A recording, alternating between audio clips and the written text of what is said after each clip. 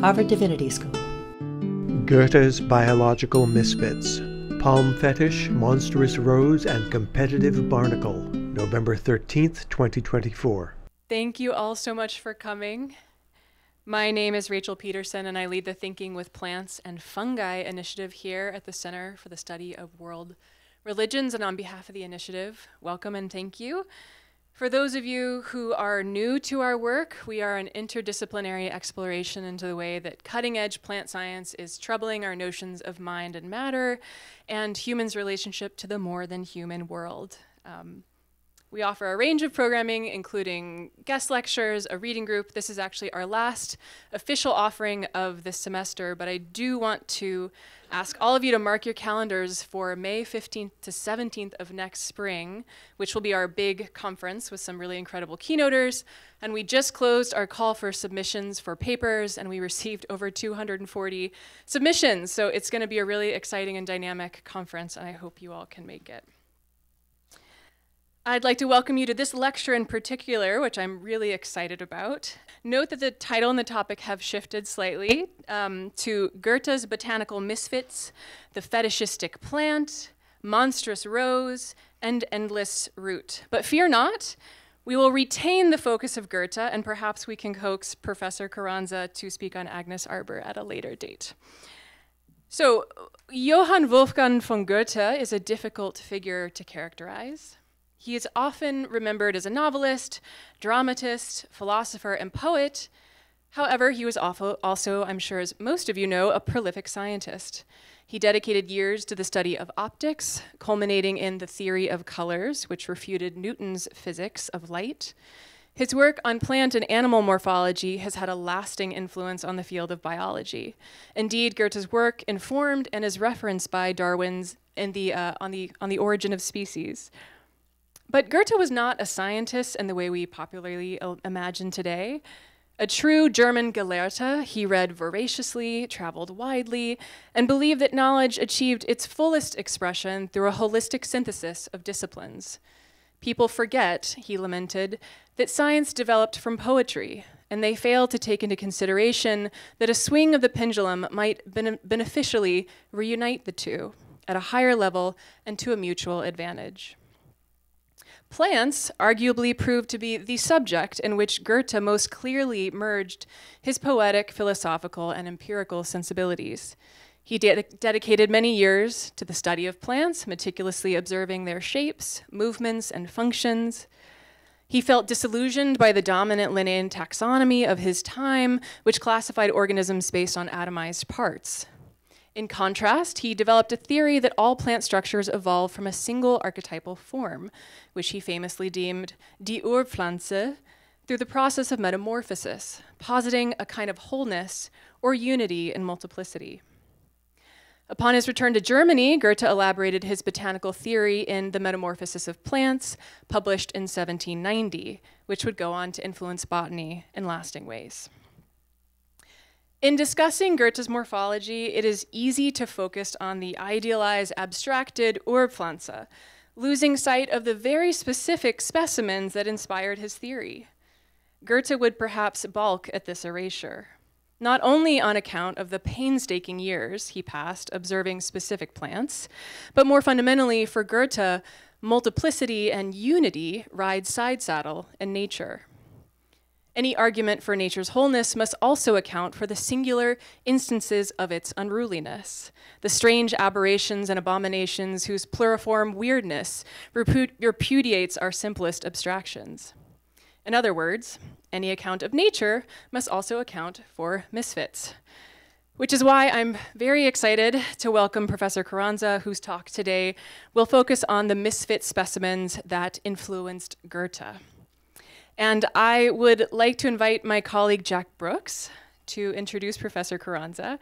Jack is a third-year MDiv student, a Goethe admirer, a Goethe reader, and was an invaluable part of our exploration of Goethe last year in the Thinking with Plants and Fungi reading group. I'm so happy to have him here today. Welcome, Jack. Professor Daniel Carranza is an assistant professor of Germanic languages and literatures at Harvard University. He studied German literature and philosophy in Portland, Tübingen, Chicago, and Leipzig. He received his master's and PhD from the University of Chicago and fellowships from the Fulbright and Humboldt Foundations. His research and teaching interests include 18th to 20th century German literature, poetics and the history of the lyric, the German philosophical tradition from Kant to Heidegger, moments of cross-pollination between the history of science and the history of philology, new formalisms and literary theory. He perpetually returns to the question of how poetry thinks. He also serves as the German Studies Director for the Society of German Idealism and Romanticism. Please welcome Professor Carranza.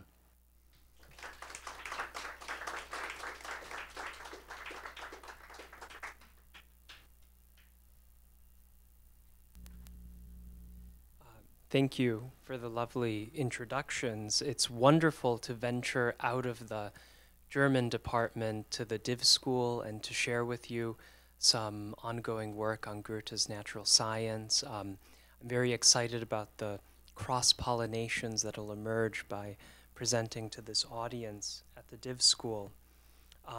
As you can see, the talk has changed. Hegel plays, but he does make an appearance at the very beginning. So in 1812, Goethe began reading the Swiss physician-philosopher Ignaz Paul Vital Troxler's Insights into the Essence of the Human Being, published that same year. Before even reaching the book's introduction, however, irritation set in. The book was prefaced with an epigraph here on the right, drawn from Hegel's own preface to the Phenomenology of Spirit. At the very beginning of Hegel's preface, the philosopher argues that the history of philosophical systems can be read as a progressive evolution of standpoints that, Janus-faced, point backwards to the imminent contradictions of their predecessors at the same time that they become more progressively articulate in their formulation of such conceptual problems. Hegel wrote, "The bud disappears when the blossom breaks through, and we might say that the former is refuted by the latter. In the same way, when the fruit comes, the blossom may be explained to be a false form of the plant's existence, for the fruit appears as its true nature in place of the blossom. These stages are not merely differentiated, they supplant one another as being mutually incompatible. But the ceaseless activity of their own inherent nature makes them at the same time moments of an organic unity, where they not merely do not contradict one another, but where one is as necessary as the other, and all this equal necessity of moments constitutes alone and thereby the life of the whole." In the early 1800s, Troxler had studied philosophy under Hegel in Jena, and the motto can thus be read as an innocent enough homage to his former teacher. For Goethe, however, this passage, which he mistakenly identified as drawn from Hegel's logic, was nothing less than scandalous. In a letter to the physicist Thomas Johann Seebeck, Goethe vented his frustration. "It is hardly possible to say anything more monstrous. To want to destroy the eternal reality of nature with a bad, sophistic joke seems to me to be quite unworthy of a reasonable man." Hegel's naturalizing simile for Goethe had made a joke of a tremendous process of nature, in his words, corrupting and destroying it by artfully self-contradicting words and phrases. A year later, on January 15th, 1813, Goethe read Seebeck's explanation that Hegel was not concerned with real plants at all, but rather with an abstract point about viewing the history of philosophy as a progressively evolving organic unity. "By my eyes," Goethe replied, "Hegel is absolved. In German, Hegel ist bei mir entsühnt." Goethe replied to Seebeck, remarking that the original context of the passage neutralizes its meaning. Even though he takes Troxler to task for quoting Hegel out of context, Goethe nonetheless emphasizes that Hegel should have put his sentence in the conjunctive. If he had expressed this simile, which refers to the metamorphosis of plants, in the subjunctive, it would be immediately clear that he only draws on it conditionally for his purpose, which is entirely permissible for any speaker. Goethe read Hegel's language of organic unity not conceptually, which is what Hegel meant, but figuratively, seeing it as imposing nature or a natural form onto the history of philosophy. An irritation for someone who had devoted so much time in Italy and after to the empirical observation of botanical specimens. It was in Italy between 1786 and 1788, after all, that Goethe struck upon the idea of the Urplant, which would bring a flexible, labile order to the Linnaean system of endlessly proliferating nomenclature. Linnaean taxonomy for Goethe was akin to a kind of mosaic, as he put it, that overlaid a static discursive grid over the fluctuating and protean surface of the vegetating earth with its many taxonomic designations. Rather than empirically correlate observable traits to a general category, Goethe sought to understand plants in terms of a universal type, the Urplant, which was not empirically observable, but rather a conceptually generative normative idea. As he put it, with this model and the key to it, one can even invent plants into infinity, which must be logically consequential, that is, even if they do not exist, they nevertheless could.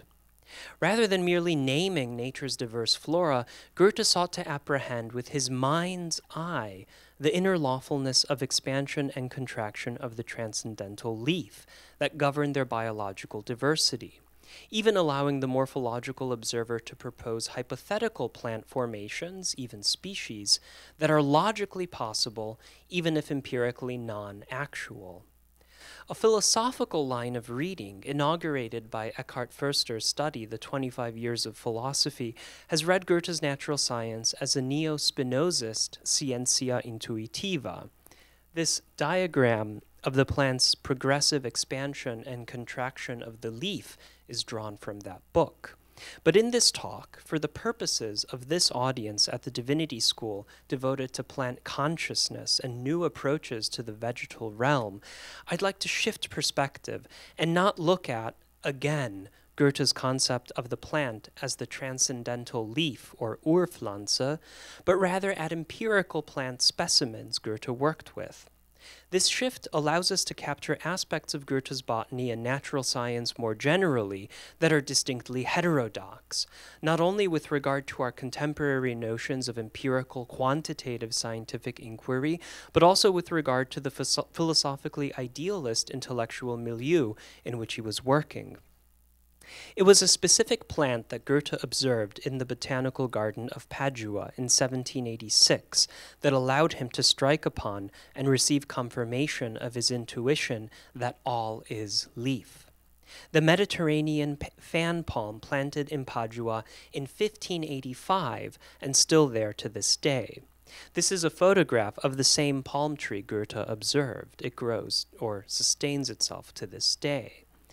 This palm is not quite Goethe's primordial plant, which, through conversations with Schiller, he later concluded was non-empirical, but rather occasions the primordial scene of his botanical endeavors, thus not an Urpflanze, but an Urzene of its conception. A fan palm tree captured my full attention. Luckily, the simple, spear-shaped first leaves were still on the ground, and their successive separation increased until finally the fan-like shape was fully formed. From a scimitar-like sheath, a little branch with flowers emerged and appeared as a strange outcome, standing in no relation to the precedent growth, alien and surprising. Here, you see the emergent little branch with flowers. And in this drawing from the Linnaean Society of London, 1815, I believe, you can better observe the scimitar-like sheath on the left, out of which the flowering of the palm branches emerges. As Goethe continues, at my request, the gardener cut off all the sequential stages of these changes for me, and I took some large pieces of cardboard to carry this discovery. They are still lying in front of me as I took them back with me then, still safe and sound, and I honor them as fetishes that seem to attract and capture my attention perfectly, promising me a fruitful sequence of my efforts.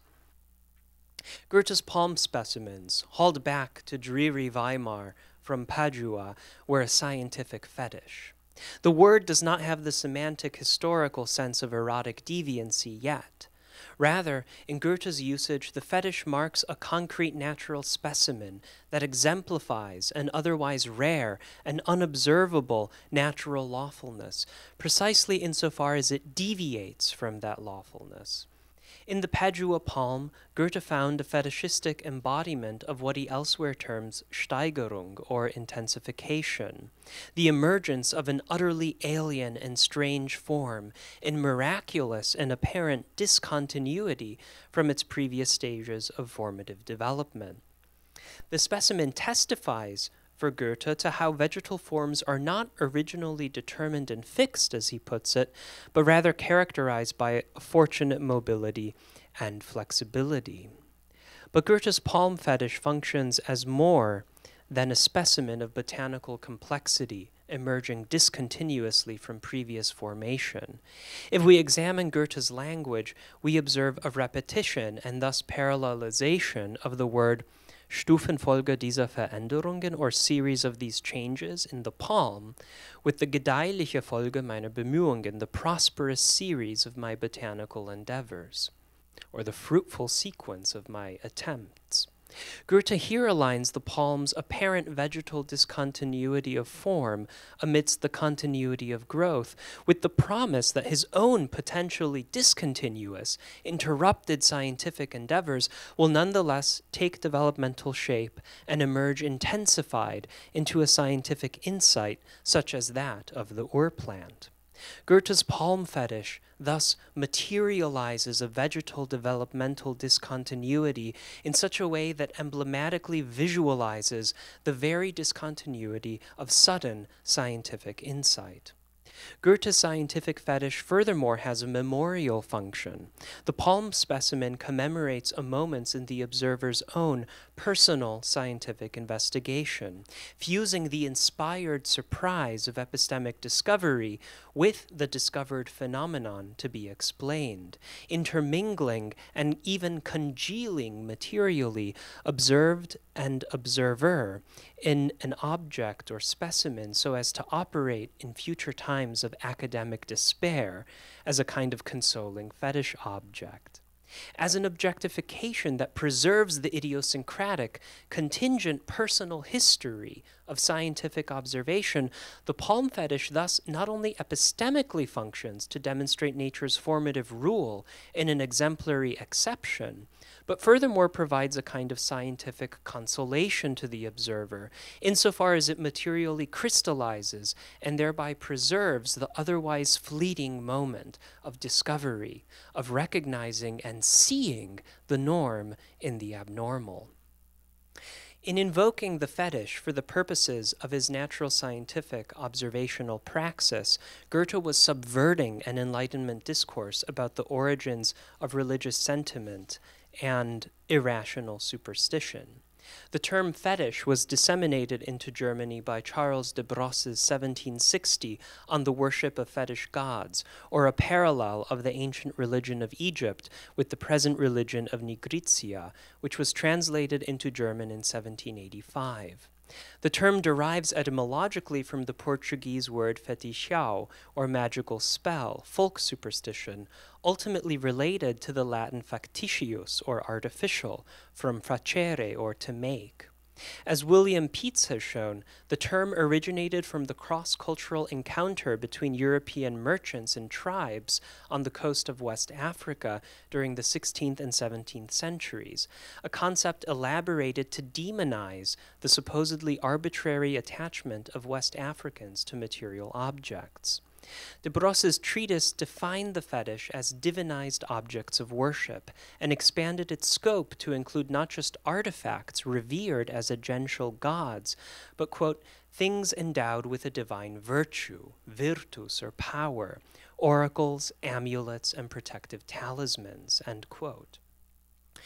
De De Brosse's work was derided in his day as having plagiarized Hume's Natural History of Religion from 1757, which was circulating already around 1740 in manuscript form in Paris, and which de Brosse's would have been turned on to by Diderot. A key difference between Hume's and de Brosse's accounts of religion's natural history, however, lied in de Brosse's introduction of the very term fetish and fetishism. For while Hume had naturalistically explained away polytheistic belief as the positing of independent, immaterial powers or gods, de Brosse's proposed that particular material objects were themselves viewed as endowed with visible divine powers.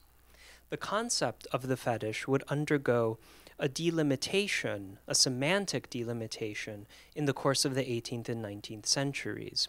Already de Brosse's comparison of the fetishistic cult practices of contemporary Guinea tribes to the rituals of ancient Egyptian animal worship were considered scandalous, as it threatened to reframe even ancient Greek myth and rite in a materialist historicist account that robbed it of its historical uniqueness as a Western civilizational origin. Eventually, what was a concept used to justify colonial mercantile extraction over against the so-called primitives would become an Enlightenment discursive tool to protest against all religious and superstitious practices deemed irrational. As Peets has shown, the Protestant merchants in Guinea would later set the groundwork for theological critiques of Roman Catholic practices, such as the worship of relics, like a saint's finger or skull, as primitively fetishistic in their veneration of a material object. By the time we get to Kant's 1793 Religion Within the Limits of Reason Alone, any mere observance of statutory laws for their own sake in a religion, which for Kant was most prominent in Judaism and Islam, was deemed to, quote, transform the service of God into a mere fetishism, for the striving for a good life conduct on its own terms, rather than the blind obedience to rules that might please God simply because he dictated them, should be the inner purpose guiding religious conduct for Kant. As Kant concludes this passage, it is in this distinction that true enlightenment consists, though it does the service, through it does the service of God for the first time become a free and hence moral cult. Peets described the creation of a fetish as the attribution of purposefulness to some object contingently associated with a desired goal, which subsequently entailed the abject submission of subjective autonomy in reified ritual obedience to the arbitrary, imaginative dictates of a material thing or event. Goethe's palm fetish, we might say, invested the botanical specimen with the desired goal of epistemic discovery, entailing the scientific observer's own reified ritual obedience to what Goethe considered the lawful, eternal dictates of nature itself in its ongoing, often inscrutable naturing as natura naturans. The journey of scientific insight for Goethe thus made room for and even required ritualized object reverence that resisted being rationalized away and thus discarded. Goethe never threw away the specimen from Padua, but rather adapted and so covertly critiqued an Enlightenment discourse of fetishism that would rationalize away the revelatory character of scientific insight that no observer of nature can autonomously control or predict. Goethe's practice of morphological observation thus carved out an anti-Enlightenment space for ritual or quasi-ritual observance, for the moment of heteronymous insight that intermingles observer and observed in an objectified fetish specimen.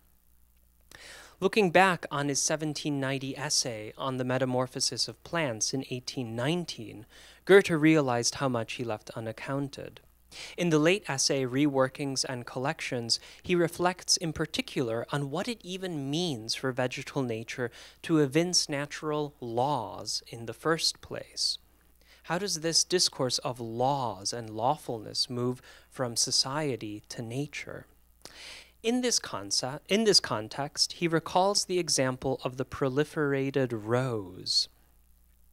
which, this is his own drawing in watercolor, which does not end with its blossom, but proceeds to develop a further stem and even flower.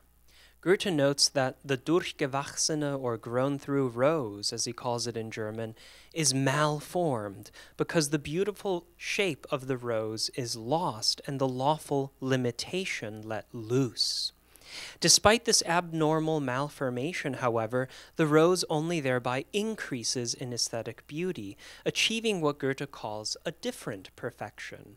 What Goethe sees in the proliferated rose is nature's transgression of its own lawful limits. Nature transgresses the boundary that it has posited for itself. As he did with the term fetish, here Goethe introduces not a novel but an ancient word. The ancients used the words terras, prodigium, monstrum, a miracle, or Wunderzeichen, when referring to such meaningful specimens worthy of attention. As Lorraine Daston has shown, prodigies, monsters, and miracles, or omens, belong to a pre-modern scientific imaginary, especially prevalent in the 15th and 16th centuries. Natural and supernatural, often divine causes, were not mutually exclusive at this time, but in such natural wonders and monsters, inexplicably imbricated with one another. Neither purely supernatural or above nature, such as angels, nor unnatural, against nature, such as acts of incest or patricide, such monstrous natural specimens or events were considered preternatural or beyond nature. As Daston puts this, outside the quotidian order of nature, but still due to natural causes, however concatenated. Such prodigious, monstrous births were taken as harbingers of divine retribution in response to human sin, and had a unique semiotic temporality, pointing backwards to the past sin, always of a collective or even political nature, and forwards to the impending divine punishment, such as a flood or socio-political upheaval. Daston shows how the 1500s were a particularly fertile time for monsters because of God's righteous indignation against Protestant heretics, or vice versa. It is about this historical context that Abi Warburg wrote his 1920 essay, Pagan Antique Prophecy in Words and Images in the Age of Luther, devoting particular attention to divergent depictions of the Lanzer miracle pig, born in Sundgau in 1496, and reputed to possess one head, yet 2 bodies and 8 feet. Sebastian Brandt depicted the monstrous so, here on the top left, in a pamphlet published in 1496 dedicated to Kaiser Maximilian I, and interpreted the monstrous birth as a fortunate sign in support of Maximilian's political prophecies. For Warburg, Brandt's woodcut interprets the so as a natural portent, allowing ancient Roman arts of superstitious divination to live on in an afterlife and travel via Etruria and Babylon back to Western Europe. As he terms this, the pamphlet attests to an inner, primevally human compulsion to attribute mythological causality not only to such monstrous births, but to the images themselves that depict them. Warburg goes on to argue that, unlike Brandt's image, Dürer's image, without accompanying interpretive text, is not politically instrumentalized as a supernatural sign that means beyond its own monstrous physicality. Rather, Dürer's depiction is driven by a natural scientific interest, or proto-scientific interest, in the so as a concrete creature. For Warburg, Dürer's realism thereby neutralizes the animal's preternatural power to influence the future, stripping the image of its potential phobic agency. As Warburg puts this, the natural scientific interest in the phenomenon drives the engraver. Dürer's print, as read by Warburg, presages how, in the course of the early 18th century, natural monstrosity will no longer be viewed as preternatural, but undergo full naturalization. Natural monstrosity comes, rather, to be associated with nature's deviation from its own immanent regularities, precisely what Goethe had claimed on behalf of the proliferated rose. As the Anglo-Irish natural philosopher Robert Boyle claimed in his Free Inquiry into the Vulgarly Received Notion of Nature from 1686, writing almost 200 years after Dürer, when monsters are said to be preternatural things, the expression is to be understood with regard to that particular species of bodies from which the monster does enormously deviate. Through the causes that produce, though the causes that produce that deviation act but according to general laws, whereby things corporeal are guided. Having undergone a decoupling of natural creation from divine creator, monsters lost their portentous semiotic function and came to be viewed as natural anomalies that shed light on nature's otherwise normal regularities. By the time of naturalist Étienne Geoffroy Saint-Hilaire, writes the encyclopedia entry for Monstrous in the 1827 Dictionnaire classique d'histoire naturelle, monsters are but an ancient, superstitious synonym for natural anomalies. When his son Isidore writes his general and particular history of organizational anomalies in man and animals, the first volume of which was released in 1832, the same year of Goethe's death, monstrosity will come to be finally overtaken and subsumed by the category of anomaly. Isidore taxonomizes natural anomaly into 4 types: varieties, or non-deformed variations; structural defects, or simple deformities that inhibit a physiological function; heterotaxy, meaning more complex anomalies that do not, however, impede function and are not even visibly apparent; and finally, monstrosities, the most complex kind of anomaly that is empirically visible and greatly interferes with physiological function. Monstrosity has here shifted into deviant pathology. Between Robert Boyle in 1686 and Geoffroy Saint-Hilaire in 1832, Goethe in 1819 deems the proliferating rose as both a natural anomaly and a monstrum, a Latin term, of course, related to the notion of demonstratio, or evidentiary, hypervisible, possibly monstrous demonstration. Between the pre-modern science of the preternatural and the modern science of natural anomalies as statistical divergences from regular, i.e. average, tendency and pattern, Goethe occupies an epistemological threshold when he contemplates this rose, pointing retrospectively as well as prospectively in the history of science.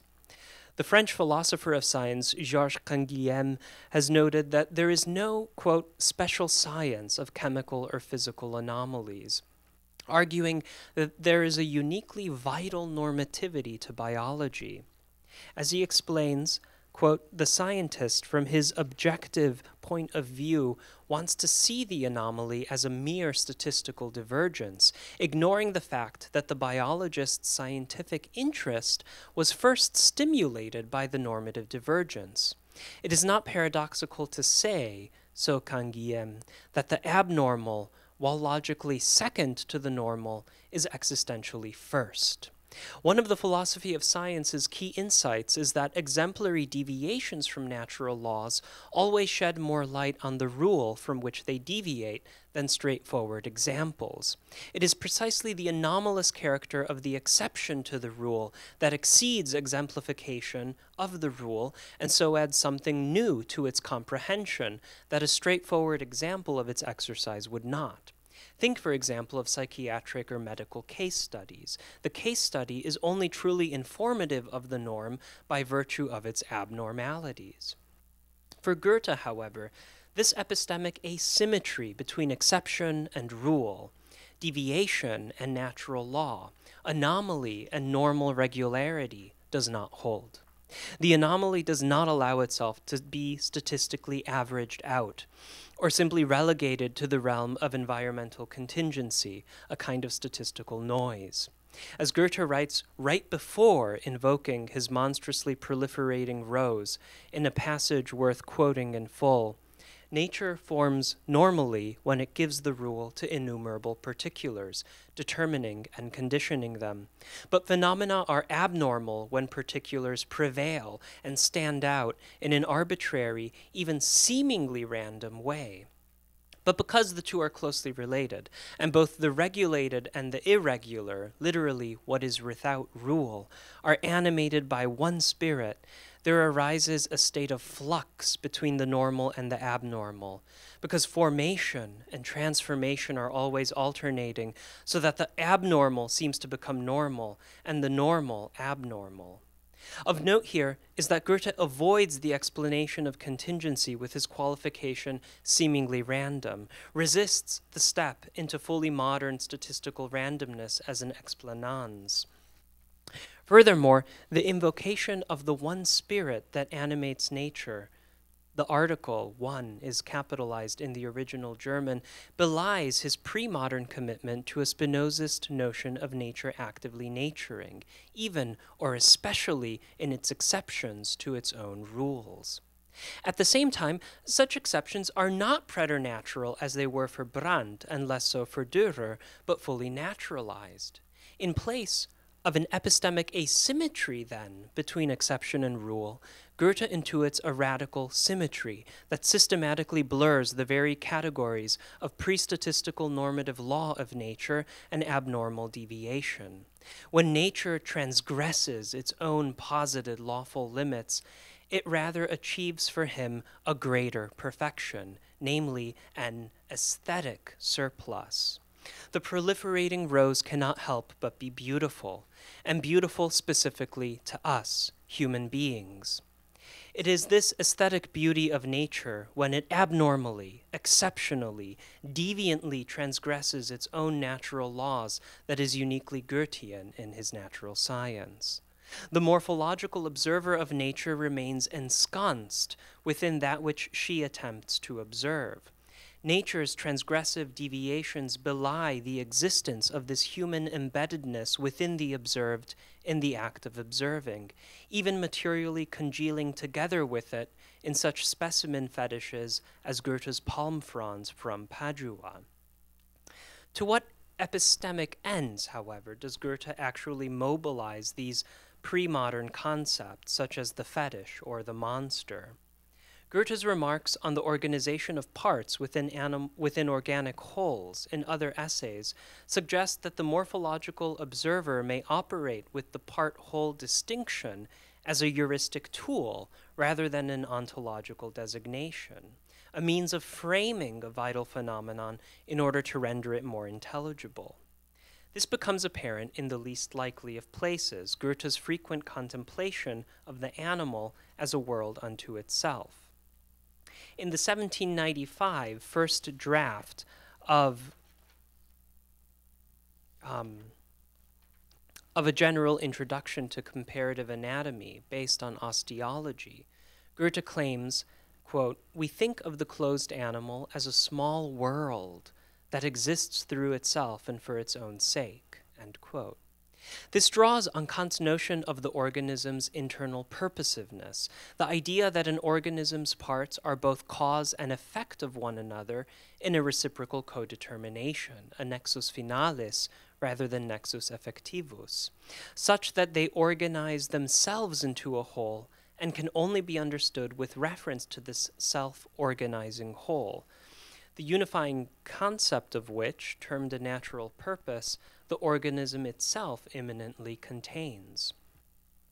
Goethe is willing to drop such idealist philosophical commitments, however, when confronted with a living being in its phenomenal multiplicity.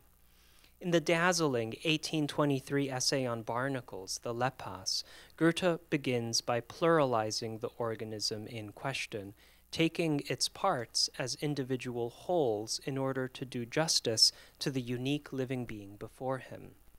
Every bivalved mosque that separates itself from the rest of the world can be regarded as an individual. Goethe is careful to qualify this by remarking that one sees here not an isolated being, but a multiplicity connected to a stalk or tube.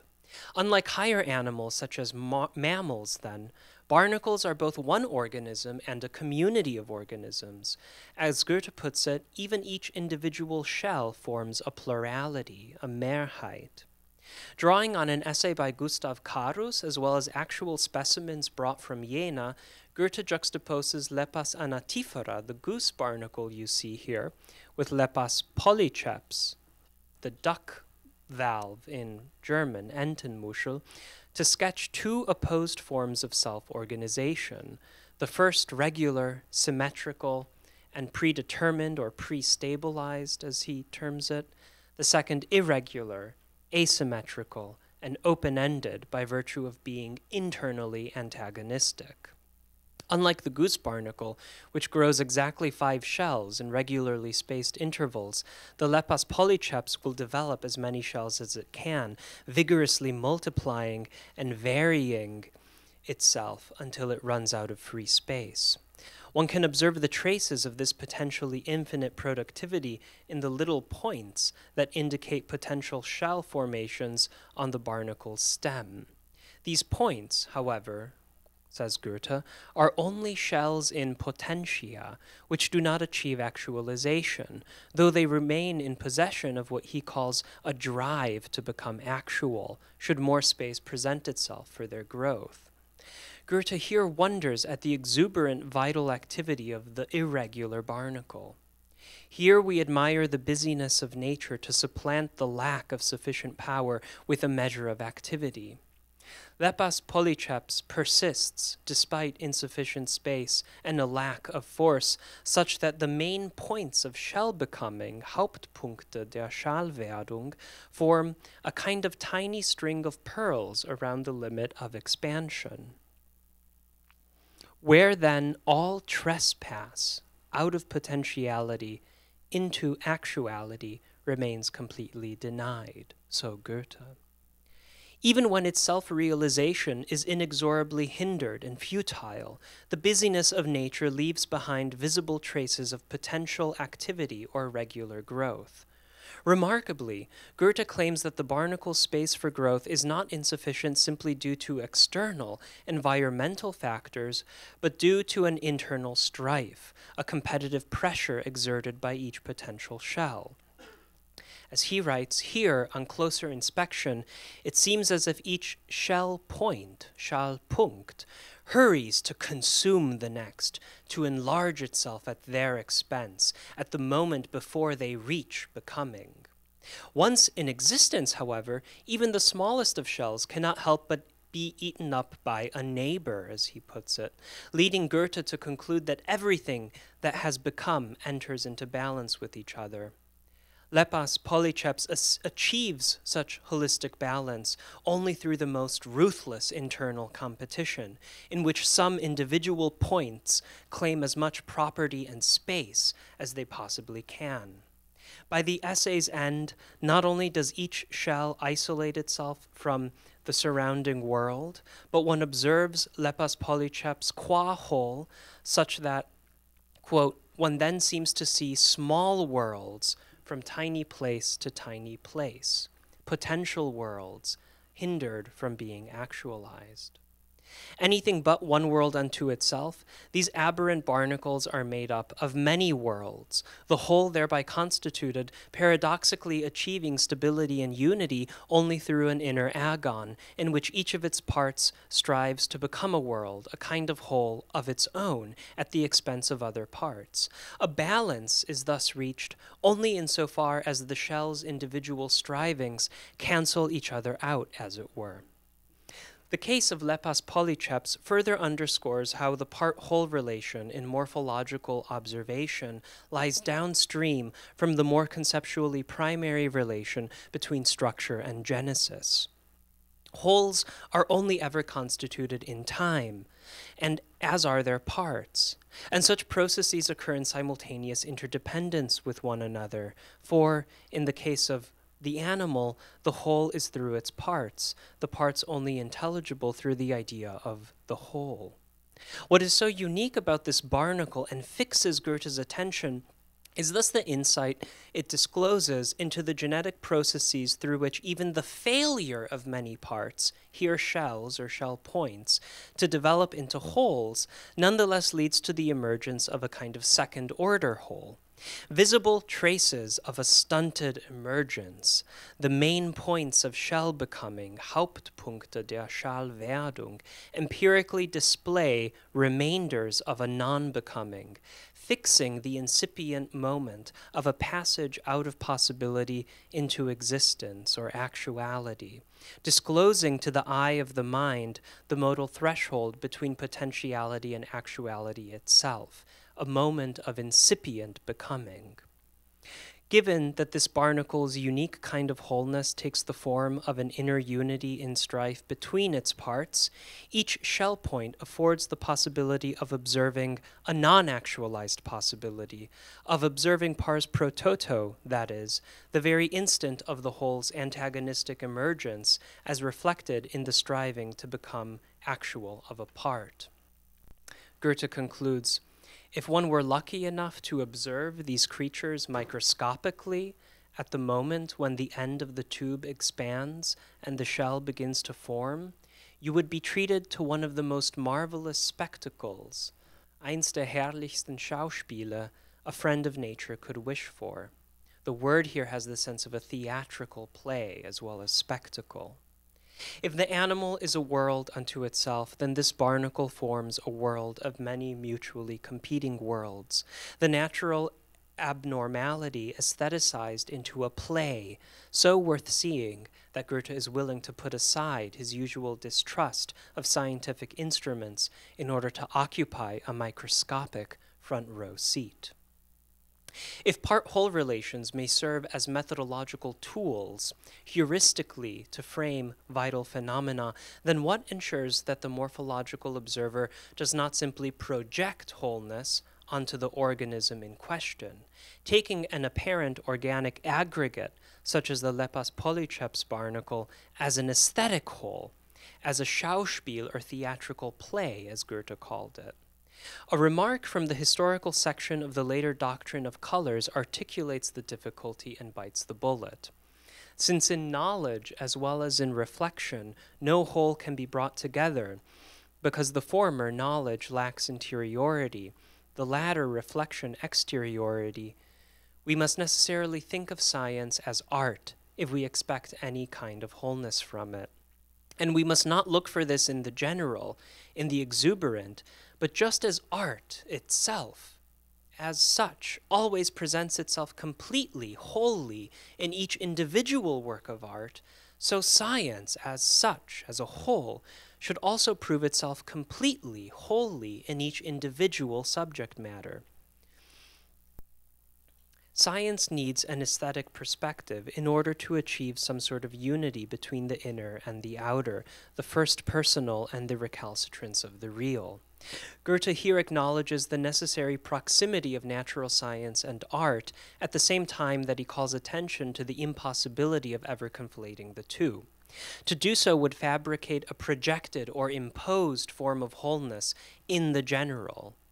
To take science as art instead implies that the morphological observer must reflexively apply her own methodological tools to morphological observation itself, i.e., heuristically framing a scientific investigation of putative wholes itself as a whole. This liberates the morphological observer to operate at a distinct scale of observation and bracket out the others by allowing one scale of organizational analysis to stand for the rest, completely or holistically in every individual, as Goethe twice repeats. Goethe did just this when he considered the Leppas polyceps barnacle to be a whole itself made up of many small worlds. This should not be taken to imply that morphological observation imposes a holistic structure onto nature that is not actually there. Rather, the wholeness of nature in toto functions as a kind of regulative maxim that underwrites other forms of micro-wholeness at different scales of observation. The formal scalability of wholeness allows the morphological observer to contemplate a whole on a given scale as a part within a greater, higher order scale, or alternatively to contemplate a part at a lower scale as itself a whole when seen from an even lower scale. As Goethe puts this issue of scales of observation as heuristically co-constitutive of the part-whole distinction, it is not so easy to appropriate the great, super-colossal character of nature, for we have not pure magnifying glasses as we have lenses to perceive the infinitely small. And there one must still have eyes. But since nature is always the same in the largest as in the smallest, and every cloudy disk represents the beautiful blue, as well as the whole world's cloudy atmosphere, I find it advisable to be attentive to the specimens, Musterstücke, and to place them before us. Here now the monstrous or colossal is not diminished, verkleinert, but in miniature, im Kleinen, and just as incomprehensible as the infinite. An article of Goethean faith, the constancy of nature, always the same in the largest as in the smallest, ensures here that methodological toggles between different scales of observation take place within a sort of vertical continuum. In particular, observation remains grounded in objective phenomena via specimens, exemplary of lawful regularities operative at a greater scale, even at work in wholes so expansive they are unfathomable. Key here is that such natural exemplars themselves exemplify a certain non-exemplifiability present at a greater scale. Morphological observation thus does not turn a blind eye toward the empirical non-observability of the meta-whole of nature, but operationally preserves the blind spot on a microcosmic scale in a concrete object specimen, not diminished but in miniature, and just as incomprehensible as in the infinite. Goethe found such exemplars in Leppas polyceps and the Paduan palm, concluding his brilliant essay with an invocation of how this barnacle enables the observer to catapult past intermediary observational scales to reach human and even divine levels of nature, since, according to my way of researching, knowing, and enjoying, I am only allowed to adhere to symbols. These barnacles belong to the sanctuaries which always stand before me like fetishes, and through their strange structure sensually visualize the nature that strives for the unregulated, always regulates itself, and is thus in the smallest as in the largest quite God and human-like. Goethe's term for the kind of natural exemplar that enables the morphologist's simultaneous occupation of two disparate, yet ultimately connected observational scales is symbol. At the same time, such symbols are only ever encountered when embodied in idiosyncratically selected, concrete material specimens, scientific fetishes. Such methodological jumps in scale are dependent on the operational preservation of the non-observable at the heart of the observed. The strange structure of this inwardly striving barnacle paradoxically manages to exemplify an otherwise non-exemplifiable wholeness regulative throughout nature, insofar as it sensuously renders present how nature is governed by a transgressive striving for irregularity, for exuberant self-multiplication and aesthetic de-instrumentalization, only to finally regulate itself and reach some, at least provisionally, stable formation. The memorial function of the Padua palm fetish, as well as the epistemological function of the proliferated rose as an exemplarily exceptional deviation, thus come together in Goethe's agonistic barnacle specimen. To frame a vital, even inorganic phenomenon as a whole may hence disclose an intuition of an actual ontological whole, or it may simply allow science to proceed in a surveyable fashion, taking its own inquiry as a whole. In any case, the serene, contemplative standpoint of theoria, contemplation, must be just as much invented as discovered in modernity, and for Goethe this is not cause for despair, but an intellectual challenge. Perhaps for this reason, he said that even a misfired experimental attempt has its own use, even charm. For the community of morphological observers, not settled or at home in any discipline, but dwelling in the interstices between them. Thank you.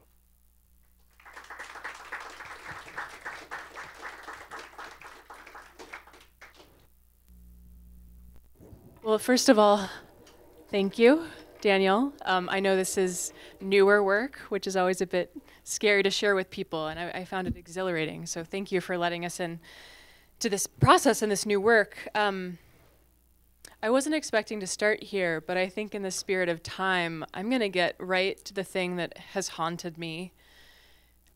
Listening to Goethe's elaboration and sort of account of the function of abnormality.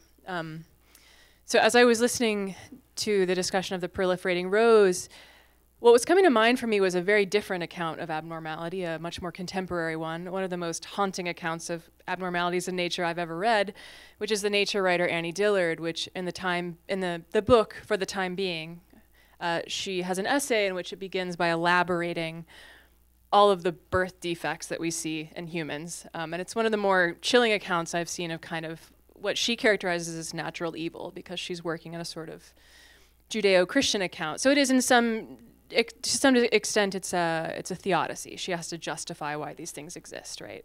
That's not Goethe's problem, but at the same time, he seems to, in your account, I think one might discern in his account a kind of airtight tautology where like nature's best by exceeding its limits.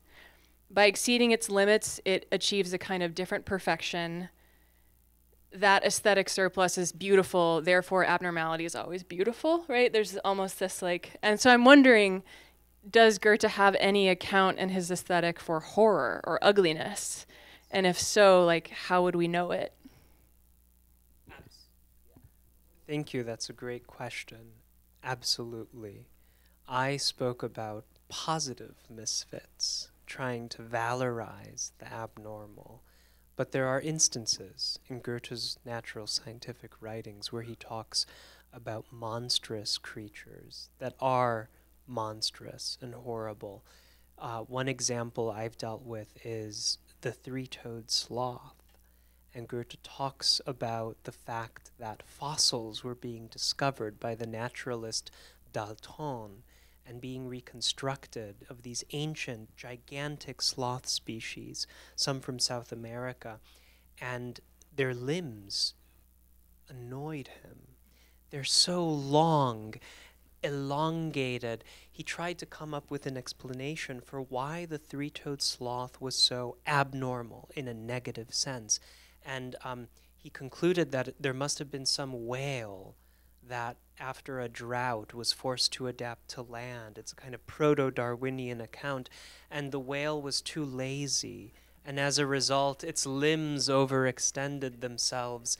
And the sloth is the way it is, with its long, elongated limbs and skeletal structure, because it is a slothful animal.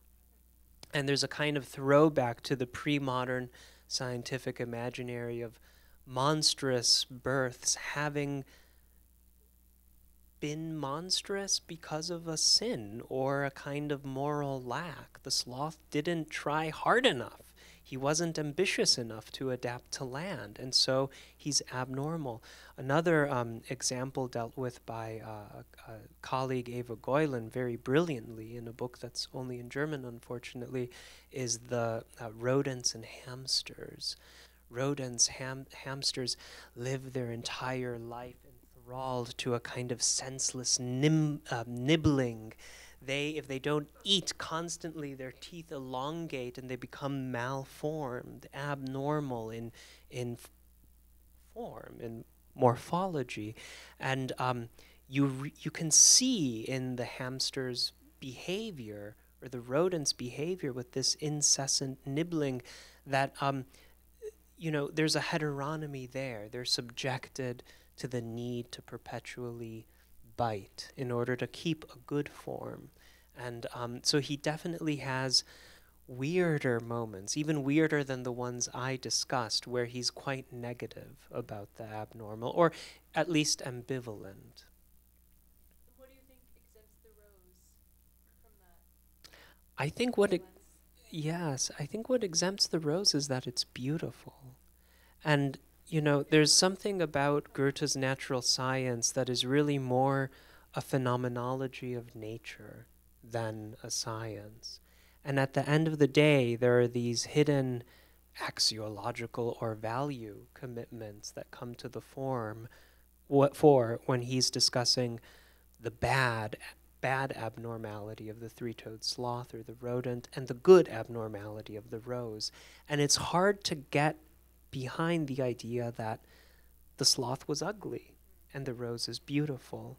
And I think for Goethe, you can't really separate a kind of aesthetic evaluation from natural observation. They're intermingled, but it's not a matter of arbitrary idiosyncrasy.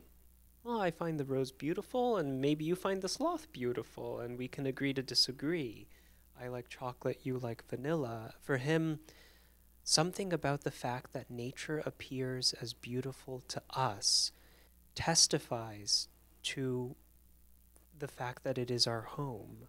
This comes up in Kant's third critique in a footnote, where Kant talks about the fact that beauty is so much as possible in our experience of nature is a kind of sign.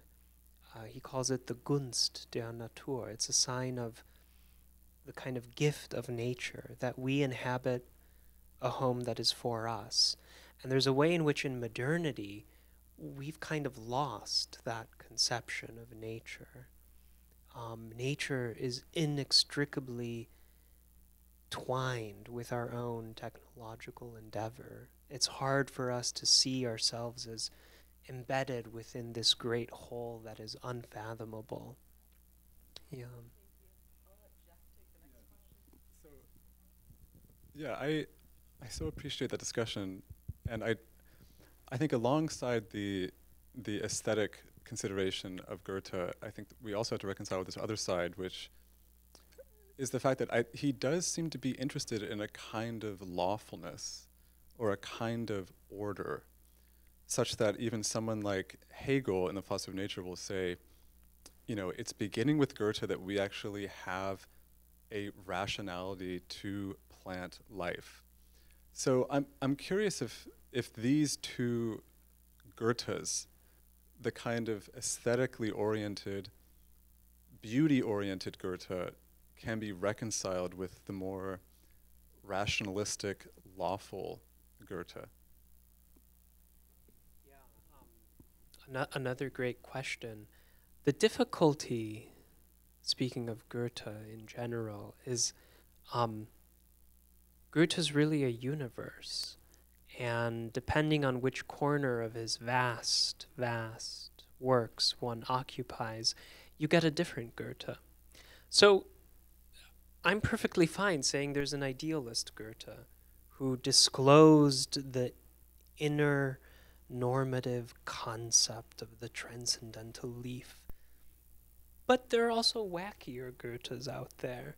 I tried to present one today. If one were to talk about the sloth and the rodents, one would have a different Goethe.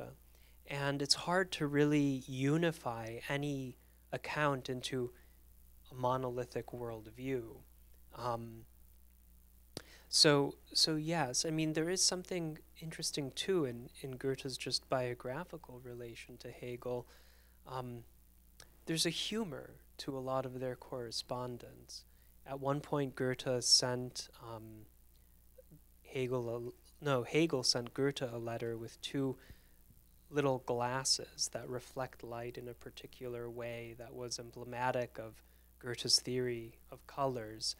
And Hegel said, the absolute greets the Urphenomenon, which the absolute was Hegel's pinnacle concept, and the Urphenomenon was Goethe's pinnacle concept. And Goethe replies, oh, the phenomenon is most grateful for the gift from the absolute. So you see them personifying their ultra-philosophical concepts as kind of witty interlocutors who don't take each other too seriously. So I think there's a kind of underlying humor in Hegel about the absolute and in Goethe about the Ur phenomenon, that actually these concepts are supposed to be more slippery than they seem. And we're sort of in on a joke when we're speaking about the absolute or the Ur phenomenon. More seriously, such philosophical concepts, the rationality of plant life or the absolute, the Ur phenomenon, they're words that, like coins or like a currency, we can use to see something in common and to have a conversation. And in that sense, they're more heuristic and less kind of mystical, revelatory origin. Yeah.